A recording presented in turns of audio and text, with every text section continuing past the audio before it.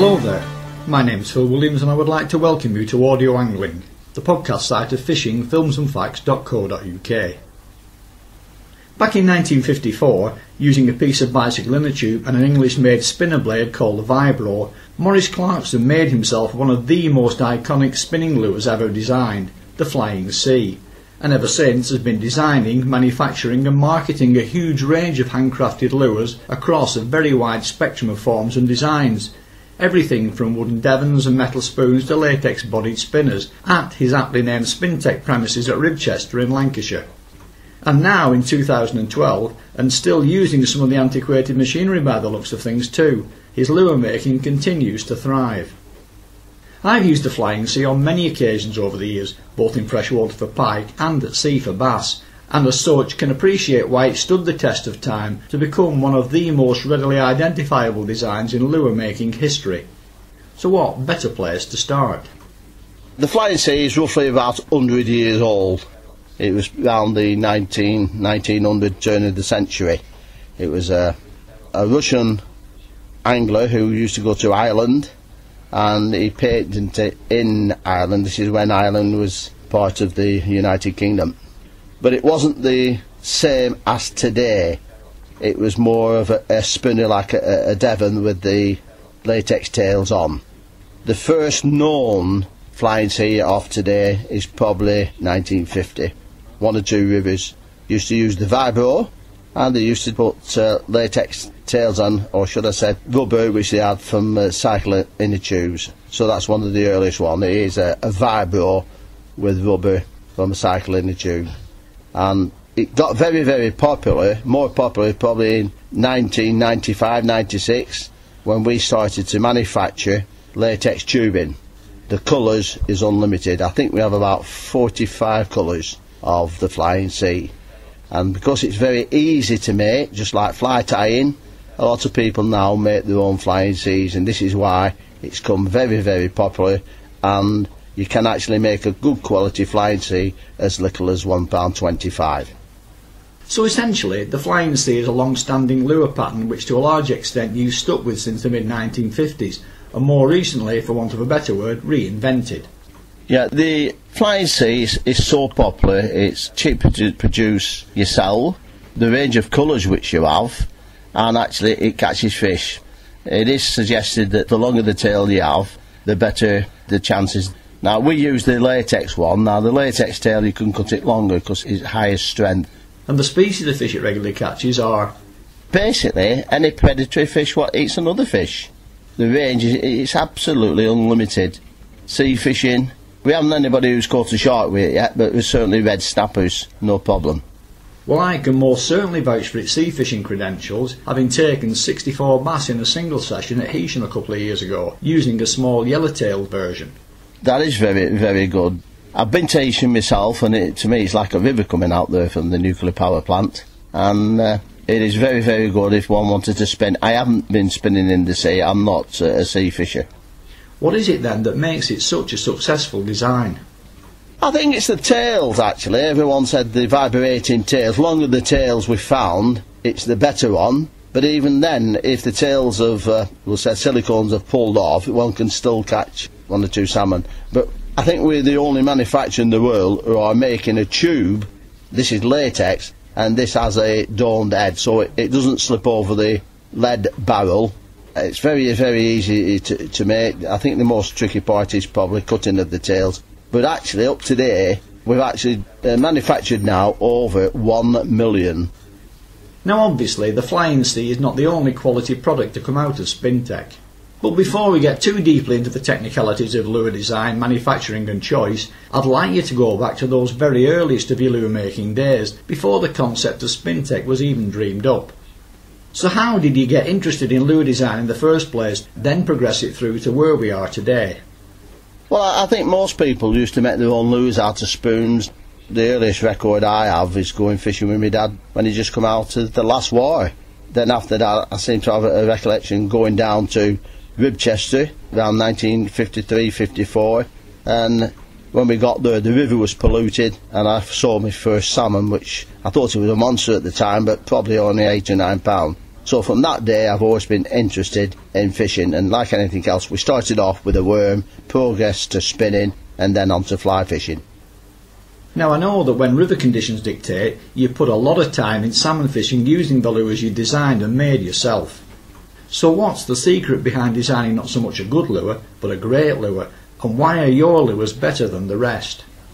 But it's like a fly tyer. What makes him think the East fly is better than a boat one? Because he makes it to his satisfaction, and he probably put a little bit more dressing in it and make it to his liking. So the spinners which we had, apart from the Vibro, which was an excellent spinner, which was made in the UK, we decided only 14 years ago to make tubes. No one had made a tube with a dome head.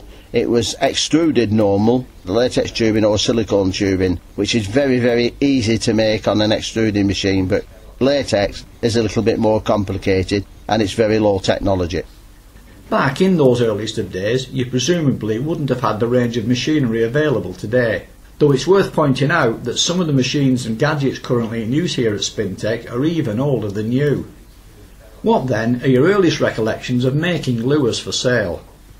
I was making my own flying Cs out of these tubes, and one or two friends of mine suggested why don't they go into manufacturing the latex tubes, as these were better colours, the tails could be cut longer, they didn't split like silicone. So that's how we started to manufacture. So actually we turned over from making latex moulds, which we did. We used to do garden moulds, figurine moulds, chest moulds, and we turned over, and now the business is 95% making lures. And over the last few years, when one or two people have stopped making fishing lures, such as the Blair spoon, we took over the plant and the machinery, and we've just grown from there.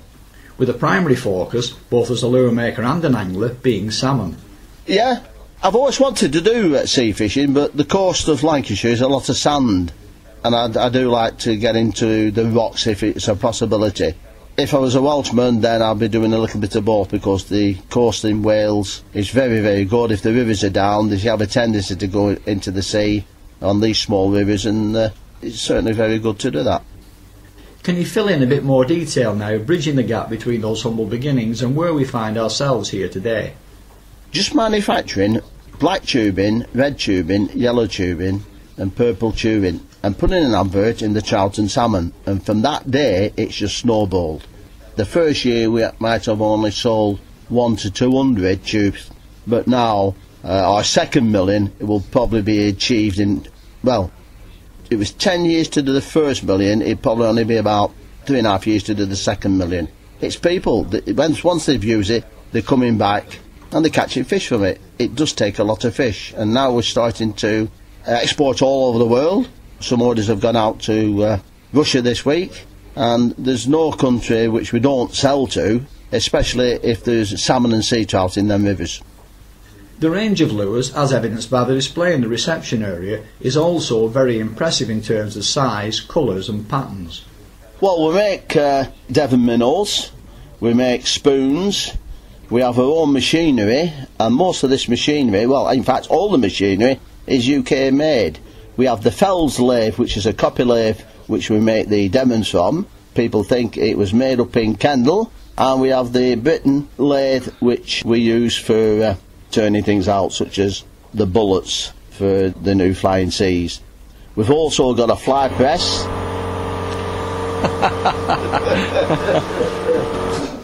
Turn off one at a time. Yeah, we have a fly press. This is a Norton fly press, 8 ton. We're using genuine copper, and we're going up to 60 gram lures now. This is the new Blair spoon, which is done extremely well, and we're making one for the sea, and it's a 60 gram weight, and we haven't even started on the sea fishing. We think the sea fishing actually is a bigger industry than what we'll say for salmon fishing or trout fishing by spinning. And besides the wide range of patterns available on your website, which is www.spintec.co.uk, you also sell the component parts loose to the public for home completion. Do you not find that this leaves you open to requests for personalised specific one-offs, particularly from people visiting the workshop and seeing what's on offer? Yeah, we do personalise lures for customers. Red seems to do good on one river and black on the other, and red and black on another one. So therefore we make spinners to your specifications, providing we have the components in, which we seem to have. I think we're the only people in the country where we have the French blade from size 0 right up to the size 8. And you also manufacture and supply many component parts to commercial outlets such as fishing tackle shops. Do you not find this undermines the core business to any extent? No, not really. We'd need a work staff of 20 or 30 if we were making lures. And people like making it. I mean, you might as well say with the people who sell fly tying equipment, let them tie their own flies. The hardcore people would like to make their own lure, and believe me, when you've made your own lure and you catch your first salmon, you really appreciate it. What if someone hits upon a possible solution for a problem that you don't already have covered? Have you ever been asked to personalise your lure making to that extent? We certainly would try to personalise a lure, because we've all the equipment to do so. We have personalised a lot of colours which people have, because we've gone on to pearlescence, etc. The colours is absolutely unlimited. All what you do, watch all these cars go back, and we can make any flying sea to that colour if you'd like. So it's all done using auto paints? It certainly is auto paint. Not only that, it's water-based auto paint. Very few cellulose paints are now made, and we're all going over to the water-based acrylic paints.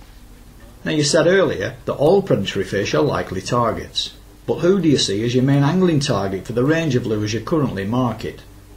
We make a lure and we don't bother what the cost is going to be. This lure has to be 100%. There's no short corners. All our Blair spoons, they all have ball bearing swivels. A normal barrel swivel, as far as I'm concerned, it's a no-go in this day and age. I take it that's down to the fact that anglers spinning with normal barrel swivels can waste precious time they'd usually paid a lot of money for, which for the sake of an extra 50p on the price of a lure to fit it with a BB swivel could have been avoided. Yeah, the ball bearing swivel, one of the most known ball bearing swivel is the Sharps BB. Now, this hasn't been made by Sharps for over 30 years. It was made by a gentleman in Aberdeen and his wife, Mr. George Middleton. I believe that Mrs. Middleton used to work for Sharps, and when she retired, she was offered that she could take this home. So for the last 25-30 years, Mr. Middleton and his wife have been making the ball bearing swivels, and 3 years ago he retired. And we was very, very interested in making these, and we did visit to see how they are made and to probably buy all his components and his machinery to make these. It's very low technology, but the parts was actually made in Thurso in Scotland, and the gentleman on his CNC machine, he also wanted to retire. So therefore we had to be withdrawn to making BBs. So as far as I know at the moment, there's only 4 people who can make these BBs in the United Kingdom. That's Mr. Middleton, his wife, and myself and my partner.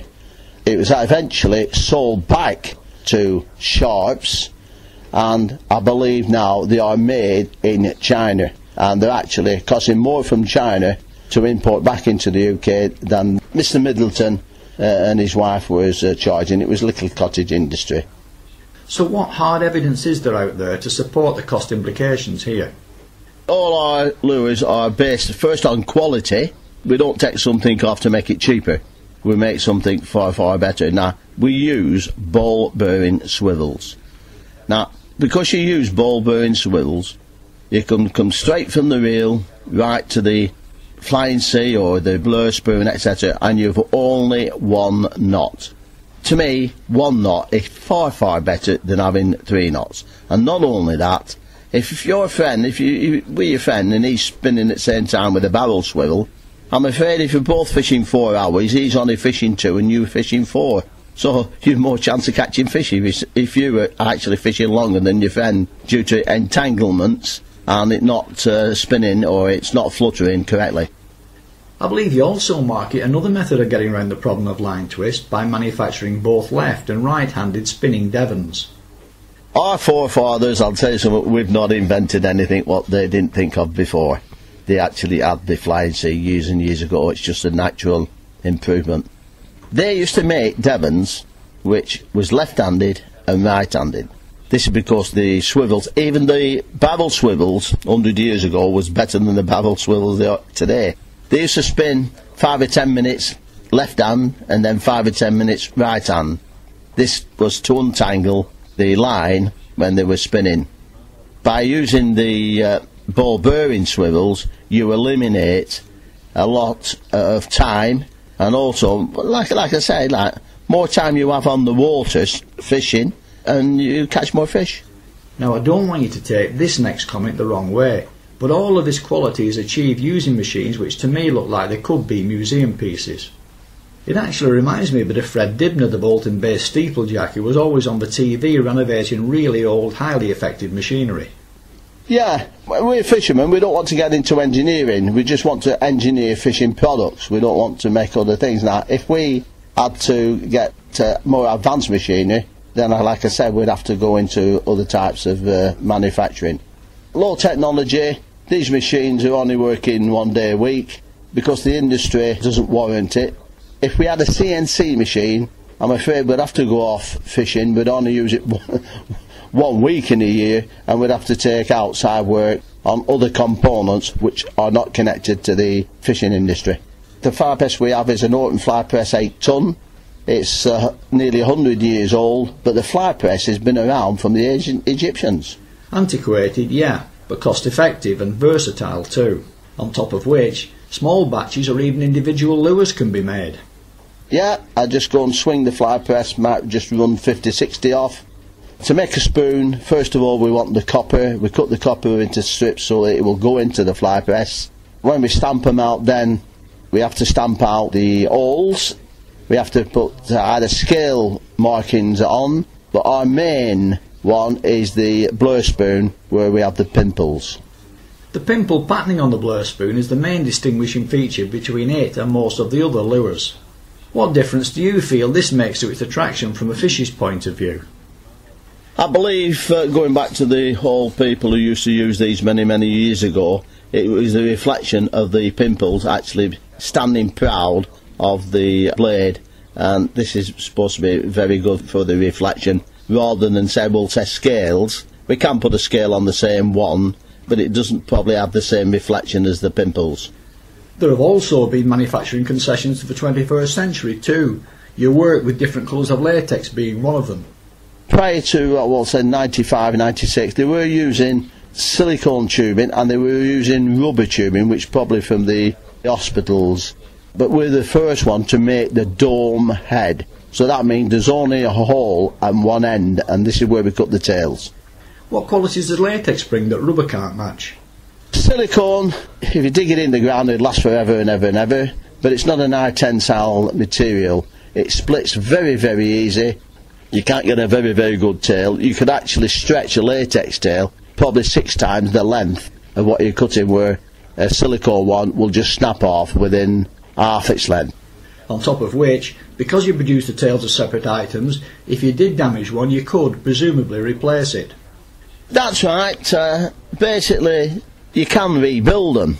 You can use the spoons, the hook, the beads, etc. Or if you want to replace the hook, you can do so. It's just at the expense of the wire.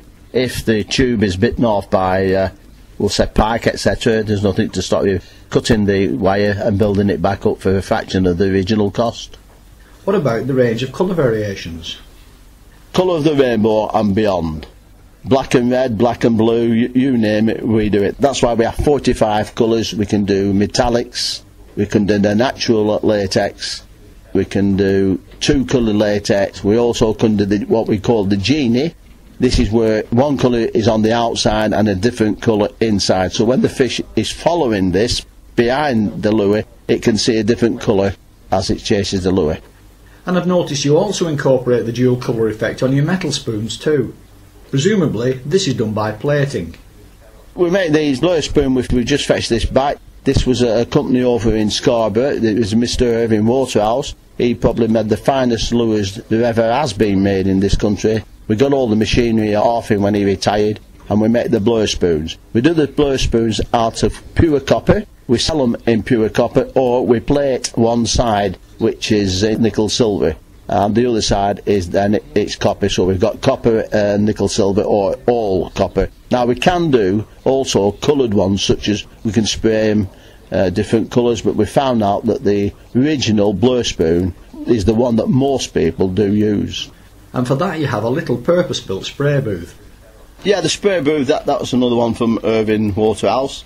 It takes all the fumes out, but these days we're using water-based paints. So therefore, if somebody comes to us with, we'll say, an order of 10 Devons, and he wanted a certain colour, I'd just send him outside and say, right, tell us what car passes and what colour it is, and you can do it, because we can actually do a Devon to any colour what's in the automobile industry.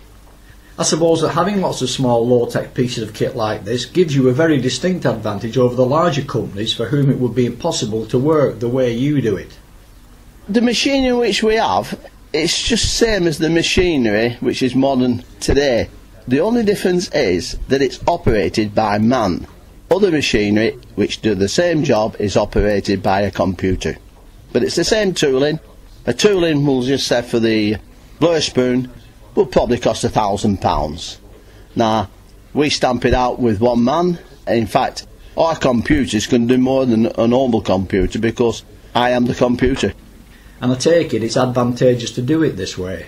Yeah, if we want to turn out a batch of 100, we turn out a batch of 100. The fly press is no electric, so it doesn't use any energy, and I can turn out, we'll say, 40 Blair spoons, go and turn out 40 Devons, spray 40 Devons, etc. So it would be very, very versatile. Where if we had computerised one, I'm afraid you have to have that machine working 24/7. Sticking with 21st century thinking for the moment, some things you could do in terms of product presentation in the past are no longer possible today, and I'm thinking here about environmental challenges. The main one being the outlawing of lead on certain waters, which you've worked around by producing non-lead bullet heads in nickel, brass and copper finishes for constructing those lures that require them. Yeah, I think we're coming lead-free. The trade seems to be talking about the lead-free. But at the moment we're okay, because the lead is actually covered by latex. But the same lead which we use in flying seas cannot be used as a ledger. What about non-lead alternatives now, such as brass? Well, people don't realise that there's lead in brass. The big message coming out of all this for me is that at Spintec, penny pinching is never an option. Yeah, our motto is quality before quantity. That's also reflected in the choice of Eagle Claw straight point bronze trebles.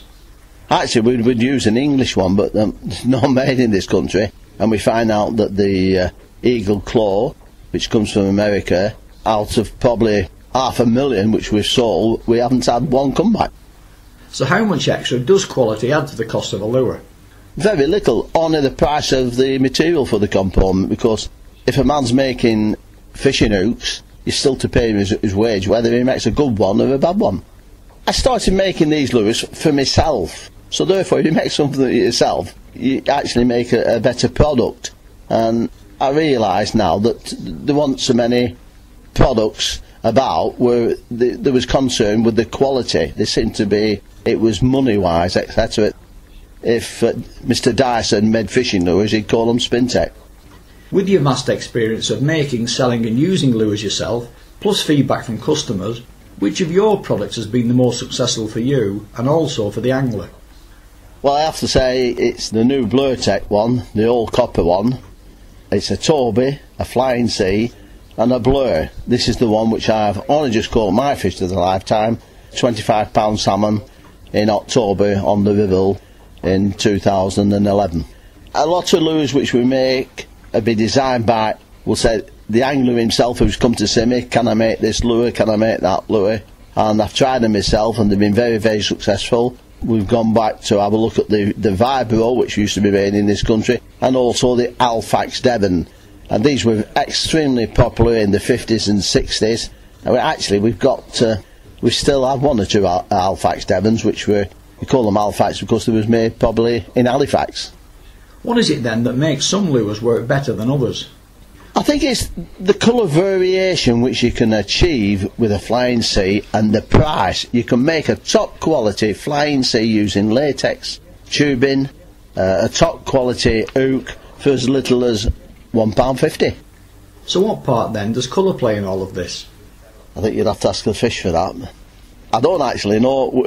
We had a gentleman on the Ribble. He was a coarse fisherman fishing down at Bottlerston, and he was watching salmon fishermen catch salmon spinning the flying sea.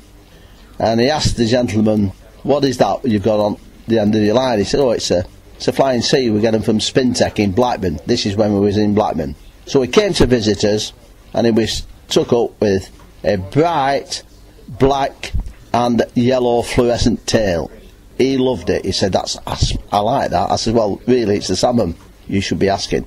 And he took 10, and fortnight after he came back, he says, "Can I have another 10 spinners?" Oh, I said, "Sorry that you've lost them all, like." He says, "Oh," he said, "but I've caught my first salmon." So, for the rest of his life, we'll say he'll always have a black and a fluorescent tail on in his box, because he has caught a salmon on it. But that's colour appealing to the angler rather than the fish, which is a confidence issue, though it can help, I suppose, by encouraging people who are confident to fish that much harder. But what about matching colour to conditions rather than angler preference? Well, first of all, you have to make a lure which works. Then you have to make it that it's saleable and it's presentable to the fisherman itself. Personally, myself, I like a battered lure, one which has just gone off the shine. It looks like it has been worn. It's just like when I'm fly fishing. The fly which I've used a lot of times is battered, it's falling to pieces, and when I lose it, I put a new one on and I don't catch the fish. But the old one, there's no fly tire would ever sell a fly in the condition when it's come to its end of its time. But that fly, that's the one what catches the fish. Well, it's same in lures. I wouldn't be able to sell a battered, we'll say, heavily used flying sea. So it's the angler who buys it, after all, not the salmon. I'm thinking here more of turning up on the riverbank and looking into a box of, let's say, brand new lures, then having to select one to tie on. What are the factors coming into play here? Probably something which is bright in dirty water, in clean water something dark. I'd say if it's very, very clean, something like black, and if it's very sandy colour, we want probably yellows and your bright oranges and your reds. What I'd like to do now is for us to turn your attention to the subject of the fishing itself. I know you're a keen salmon fisherman. I also know you spend your working life dealing with salmon lures. But are you actually a lure salmon fisherman yourself?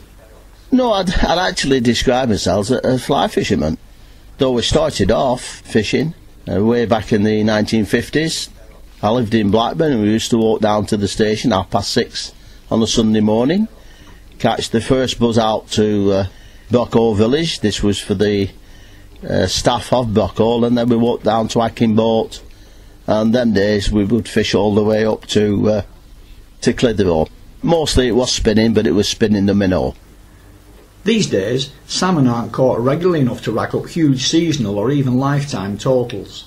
But just to throw a few numbers into the frame anyway, how many salmon do you think you've caught over the years on lures, and what has been your best? I've probably caught 200 fish in my lifetime, and that's actually, it's very good because it's been mainly the Ribble. Caught about 10 in Scotland and 2 or 3 in Ireland. I've fished in Norway, no results, but on the Ribble, that's my number which we've caught. This is from 1955, and we're talking in the days when there were probably only 1,000 fish run the entire system. Now we're talking getting up to the 12 to 15,000. I think over the next few years we'll definitely get to 15,000 fish going past Calder Foot.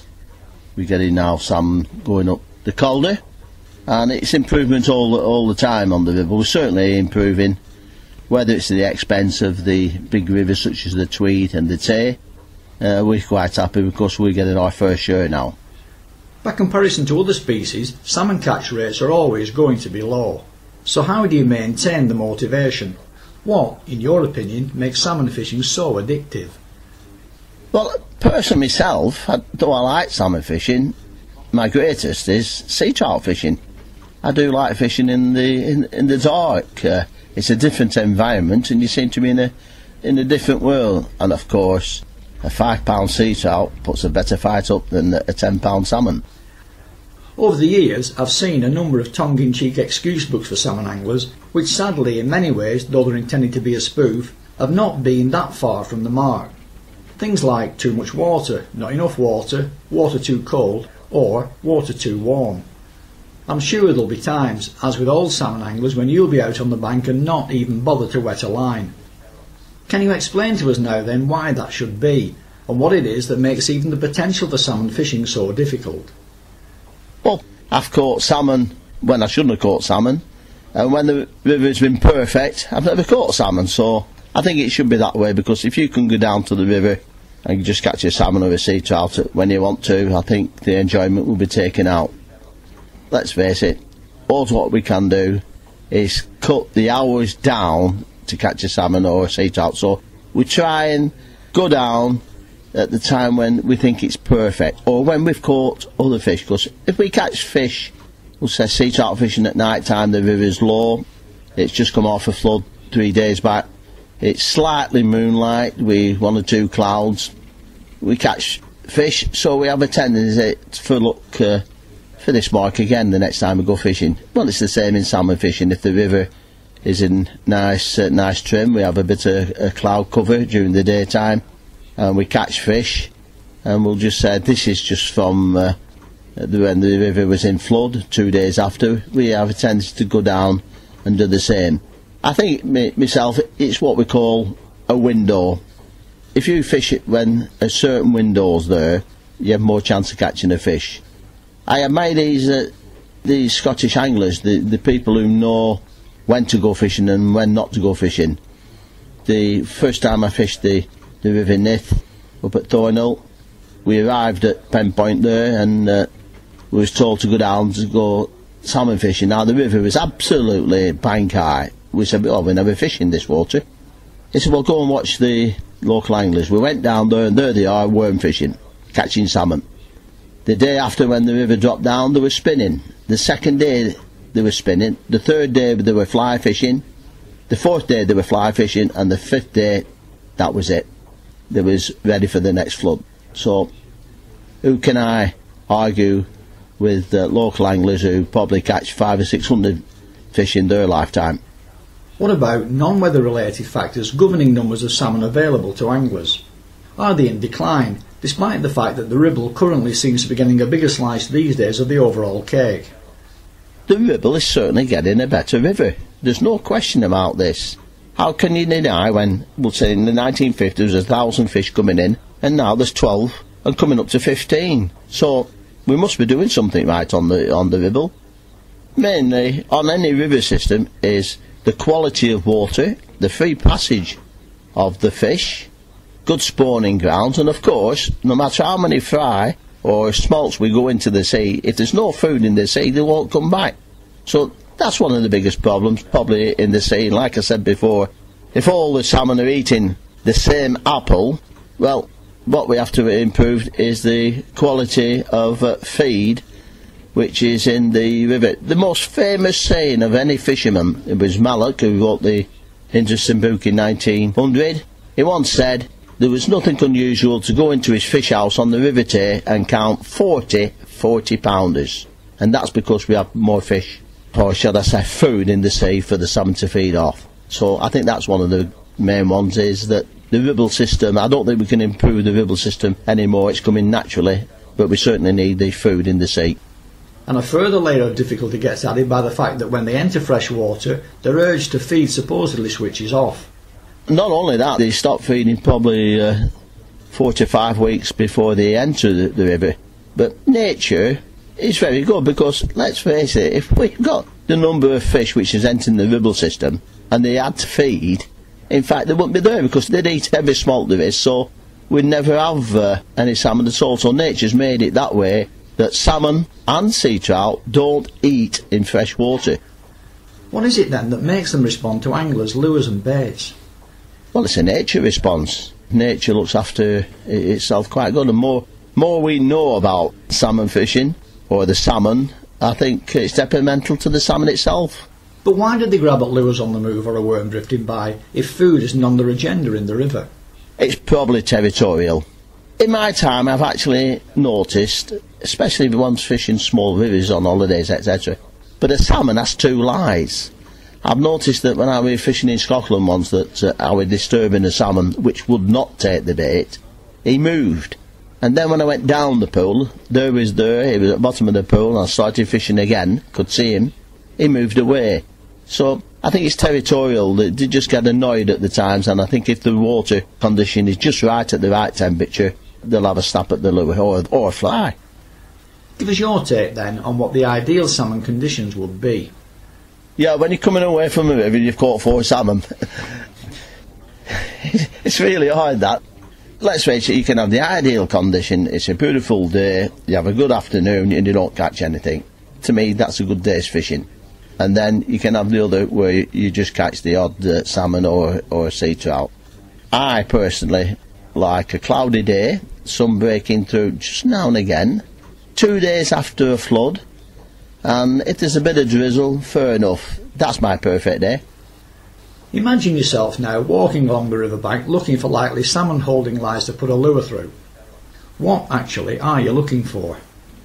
Well, first of all, a pool which you think would hold salmon. I found out in my experience that if the river, it will just say going down the river, if they're to run up half a mile to the next pool, then I think you have a good chance. If I had a stretch of river which were like 4 mile long, I'd fill every pool in, apart from the top one.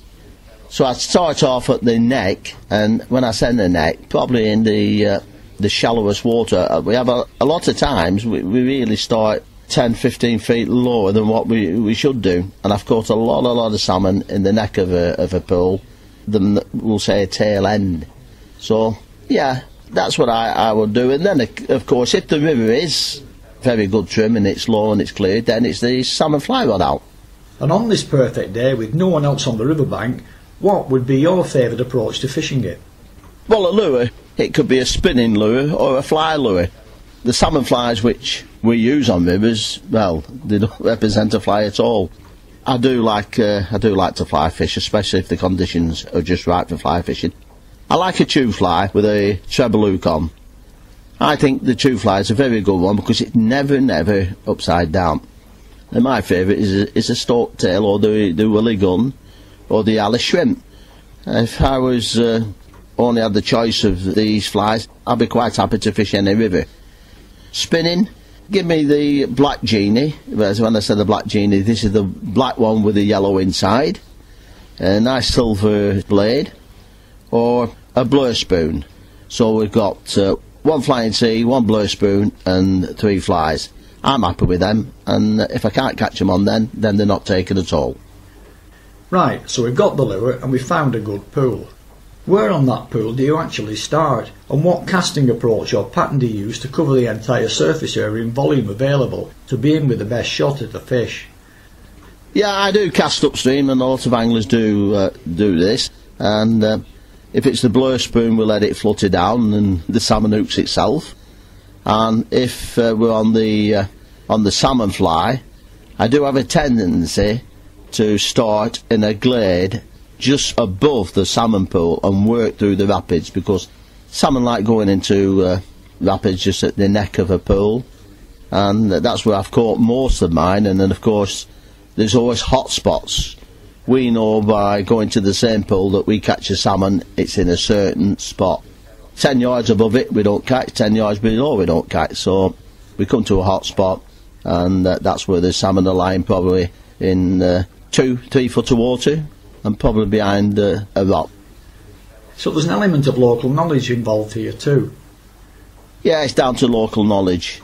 This is why the Ribble and things like that, we haven't got the knowledge which has been handed down from our forefathers, where in Scotland they have. I mean, they've maps on the river and they'll point out or put across every holding place where a salmon will be hiding, and they're all marked out for you. Especially on the River Erith in Ireland, they just tell you where to go and where you're going to catch one.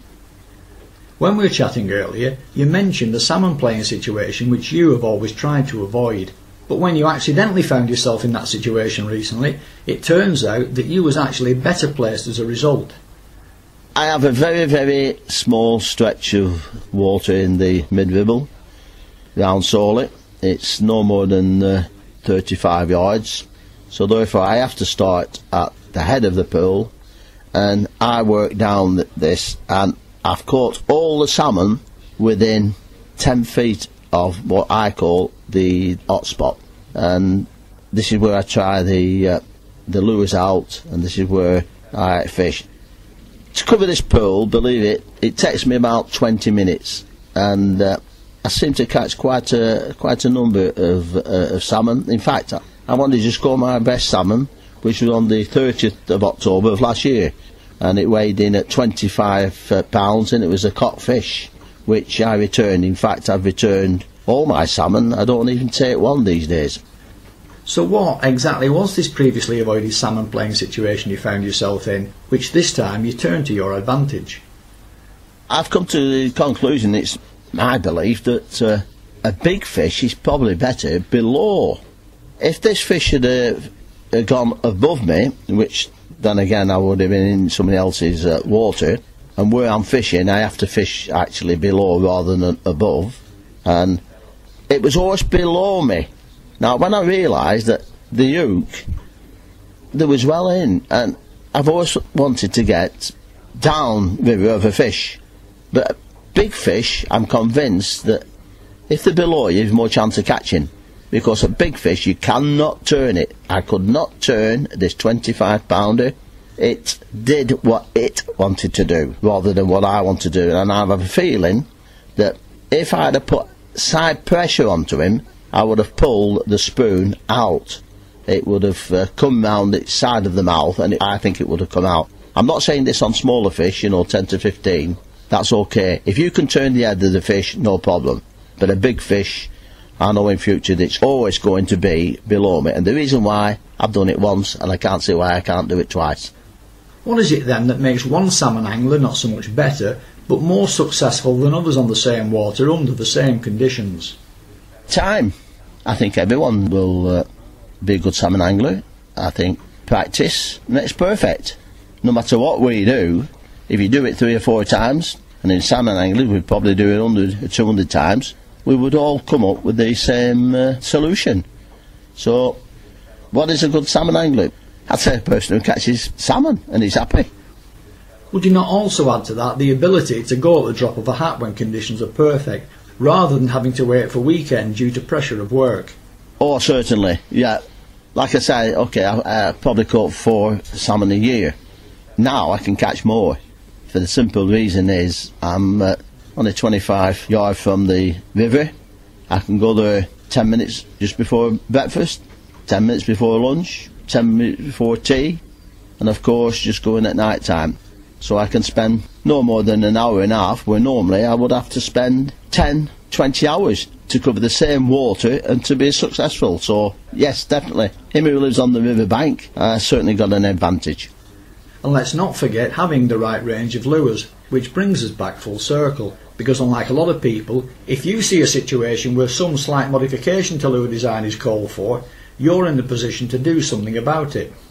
That's right. I have no secret lures. Every lure which I use myself is available to the angler, so I don't keep anything in my pocket if I come across another angler. And if slight tweaks and modifications do come to light during the course of your fishing, these too, I take it, are passed on to your customers. Yeah, it's not a case of me, it's what they tell me. All these designs in which I do, I can start it off, but there's certainly the feedback which I get from anglers, they've made these spinners themselves. You're now 72 years old and still going strong at both your fishing and your lure making. What then does the future hold for Maurice Clarkson and for Spintec? It looks like I'm never going to retire. Which is good news for salmon anglers and hopefully less good news for the Ribble salmon. My thanks then to Maurice and to his son and partner Howard for putting the time to one side to record this interview in the course of what should have been a normal working day.